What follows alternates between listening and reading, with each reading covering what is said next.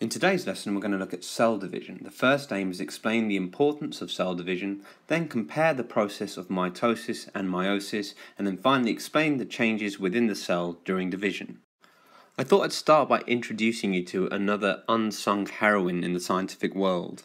This rather ghostly looking image is of a lady called Henrietta Lacks, who unintentionally became a martyr for biology. In 1951, she died of cervical cancer. And unknown to her, her doctor removed a sample of cervical cancer cells. These cells were cultured, that means grown, and preserved.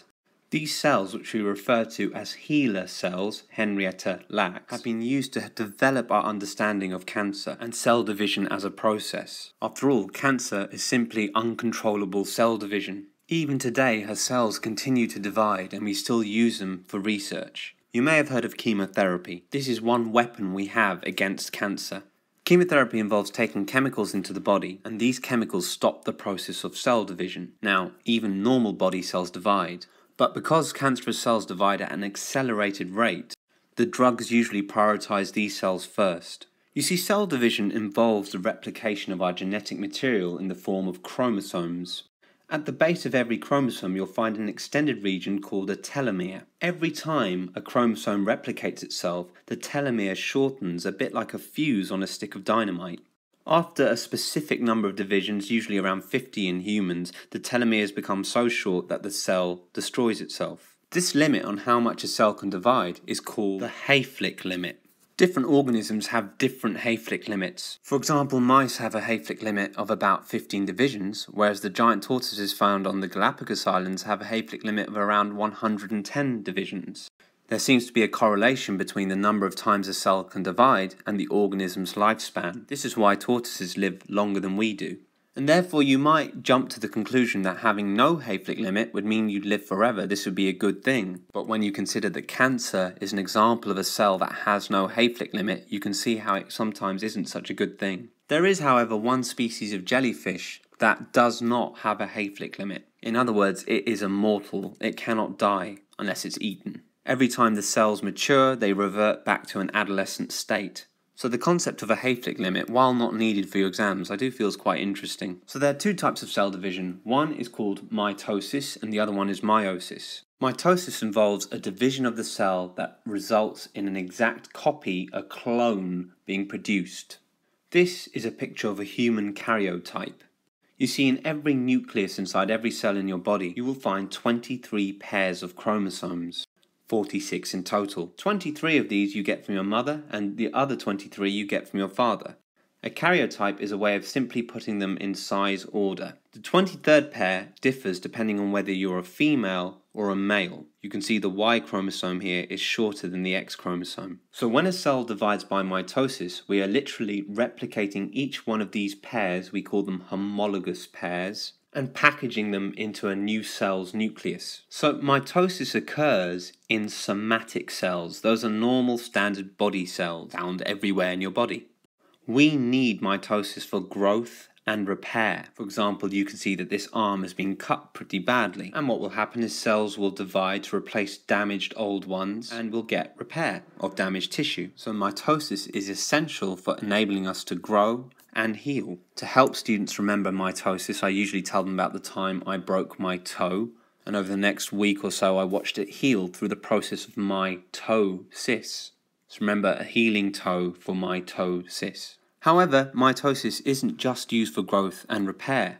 Some organisms use it as a form of reproduction, a form of asexual reproduction to be precise.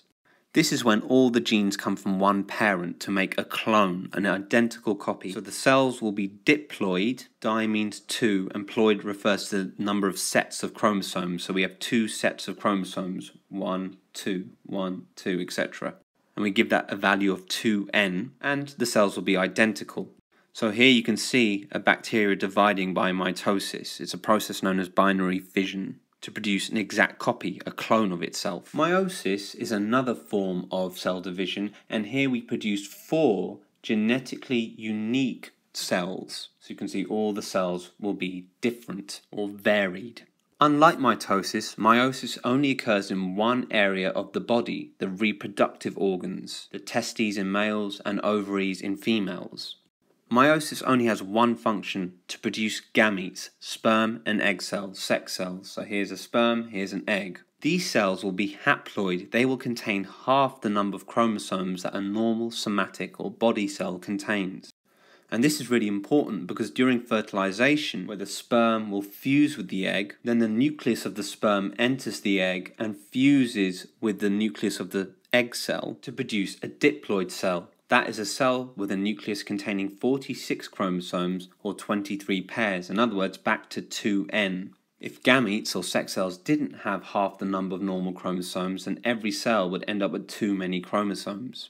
The biggest gamete that you're probably familiar with is a normal chicken's egg. This is just an unfertilized egg cell. The cell is actually the yolk. The other really important thing about meiosis is it produces 4 unique cells. They're genetically different. This is why your brothers and sisters look different to you. So to help you remember meiosis, just think of sisters. And remember to ask yourself, why do sisters look different? Well, that's because they're created from genetically unique gametes. In other words, the sperm and egg that made them up were genetically different, which is why they physically look genetically different. So think meiosis creates different looking sisters, cis and cis. And that explains the importance of cell division. So now we're just going to compare the two processes. Every single exam question I've seen on meiosis and mitosis is about what you'll see in this table. If you're pushed for time, I would keep your learning to just what's on this table, not worry too much about what follows. A typical exam question would be compare the process of mitosis and meiosis, or describe two differences between meiosis and mitosis, and the question will be worth anything between 3 to 6 marks. It's incredibly easy to get these marks, just pay attention to the following points. So in mitosis, 2 daughter cells are produced from one parent cell. So this is the parent cell which will divide to produce 2 daughter cells. We call them daughter cells because another cell gives rise to them. Also be aware, this does not mean that 3 cells in total are made, just one cell was split to produce 2 cells. During meiosis, 4 daughter cells are produced from one parent cell. So you can see here are the daughter cells being produced. Now these could be egg cells or sperm cells, but never a mix of the two. It depends on whether these cells are being made inside a male or female's body, obviously. Secondly, in mitosis, the cells that are created are genetically identical. That means the cells produced, the daughter cells, contain exactly the same number of chromosomes with exactly the same genes on them. In other words, no variation between the cells. In meiosis, the cells that are created are genetically unique, in other words, varied. So you can see that I've drawn them in different colours here to represent the fact that they're not exactly the same as each other. In mitosis, the cells produced are diploid. That means they contain 2 sets of chromosomes, 46 or 23 pairs, whereas in meiosis, the cells are haploid. They contain half the number of chromosomes. So not 23 pairs in each cell, just 23 chromosomes. Mitosis involves 1 division of the parent cell, whereas meiosis involves 2 divisions, which you can see here. 1 division to produce 2 cells, then another division to produce 4 cells. And finally, as I've said already, mitosis is used for growth and repair, and also as a form of asexual reproduction by certain organisms such as yeast and bacteria, whereas meiosis is used explicitly for the production of gametes, sex cells. So in a question, you literally just need to compare the differences. So you would structure your sentences as follows. In mitosis, 2 daughter cells are produced, whereas in meiosis, 4 daughter cells are produced. In mitosis, the cells are genetically identical, whereas in meiosis, they are genetically unique. In mitosis, the cells are diploid, whereas in meiosis, they are haploid. Mitosis involves 1 division, whereas meiosis involves 2 divisions. And so on. And if you're really skilled, you could probably do it in 1 sentence. For example, mitosis produces 2 genetically identical diploid daughter cells, whereas meiosis produces 4 genetically unique haploid gametes. Although that is 1 sentence, it's loaded with marking points. And that is how you compare the process of mitosis and meiosis. Now this bit is for those of you who like things in full detail. However, I should say that I've never seen an exam question to test people on this level of detail. There are 4 key stages to any cell division. The first phase is called prophase, and think of P for prepare, because what the cell does is it prepares itself for division. So here we have a cell and its nucleus. And 2 key things occur during prophase. Firstly, the nuclear envelope, that's the membrane that surrounds the nucleus, starts to disintegrate. Secondly, for the first time, chromosomes become visible under a microscope. They become shorter and fatter, something we call condensing. And also they take on this X-like appearance. You see, normally a chromosome just looks like that. But before cell division, it creates a copy which is attached at this hinge-like joint called a centromere. So these are actually identical chromosomes, but in this formation we call them sister chromatids. So the nuclear envelope breaks down completely and allows the chromosomes in their condensed state to basically free float around the internal environment of the cell. Now normally there'd be 46 of these, but obviously that's quite difficult to draw and quite confusing to observe. So I'm just going to demonstrate this with two homologous pairs. The blue chromosomes have been inherited from your father and the yellow ones from your mother. You will also see some other structures called centrioles. These will start to migrate to the poles of the cell, and they'll start to produce a spindle, a bit like a spider does, a bit like a web. These are thin protein filaments which are essential for cell division. In fact, some drugs that wish to see cell division will stop the spindle formation. The chromosomes will then start to line up in the center of the cell. This indicates the next phase called metaphase, and you can remember meta from meet because the chromosomes meet in the middle of the cell. In mitosis they line up in a single file. You can see the spindle fibers have attached to the centromere of the chromosomes, that central point. The next phase is called anaphase. This is when the spindle fibers start to contract, pulling apart the sister chromatids, like so. The cytoplasm also starts to pinch inwards. In the last phase, telophase, T for terminal, final phase, the cytoplasm divides completely to form two new cells. These daughter cells will be diploid. That means they'll contain 46 chromosomes. Each diploid cell is given the value of 2n for two sets of chromosomes. The mother's chromosomes being one set, the father's being the other set, two in total. So in mitosis we start off with prophase, where the nuclear envelope disintegrates and the chromosomes condense. Then we have metaphase, where the chromosomes line up in the middle and the spindle fibers attach to their centromeres, the central point of the chromosomes. Then during anaphase the sister chromatids move apart from each other and the cytoplasm starts to divide, and then finally in telophase the cells separate completely and the nuclear envelope reforms around the chromosomes. In meiosis, cell division starts in much the same way, but this time we call it prophase 1, not just prophase. Here the nuclear envelope disintegrates and the chromosomes condense. In metaphase, however, the chromosomes do not line up single file, but rather line up in their homologous pairs. So chromosome 1 from your mother will line up with chromosome 1 from your father, and chromosome 2 from your father will line up with chromosome 2 from your mother. It doesn't necessarily mean that all mothers' chromosomes line up on one side and fathers on the other.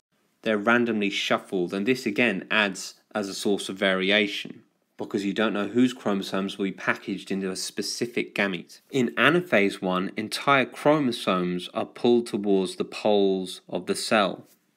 And once again, the cytoplasm starts to divide. Remember, in mitosis, the sister chromatids were pulled to either side of the cell, not the entire X-like chromosome. In telophase 1, the cytoplasm divides completely and the nuclear envelope reforms around the chromosomes. At this point, we still have 2n in every cell. We don't have half the amount of genetic material. This is why we have to go through this cycle again. So in prophase 2, the nuclear envelope disintegrates. In metaphase 2, the chromosomes line up in the center of the cell, but this time in a single file, not in their homologous pairs, because they no longer have their homologous pairs. In anaphase 2, the sister chromatids are pulled towards the poles of the cell, and in telophase 2, each cell divides to produce 4 genetically unique haploid gametes. In other words, 4 daughter cells are produced, each of them are gamete sex cells, let's say egg cells in this case, and they contain half the amount of genetic material. In other words, 23 chromosomes, not 23 pairs. So when you compare them next to each other, you can see the differences become more apparent. Start off in the same way, but here in metaphase they line up single file mitosis, double file in meiosis. In anaphase 1, the sister chromatids move to either pole, but the entire chromosome moves to either pole in meiosis. Telophase is where mitosis ends, but telophase 1 is just the end of one cycle in meiosis. Then meiosis sort of copies what mitosis does. The chromosomes line up in single file during metaphase 2. Then each cell will divide to produce 4 genetically unique gametes. And that's how you explain the changes within the cell during division.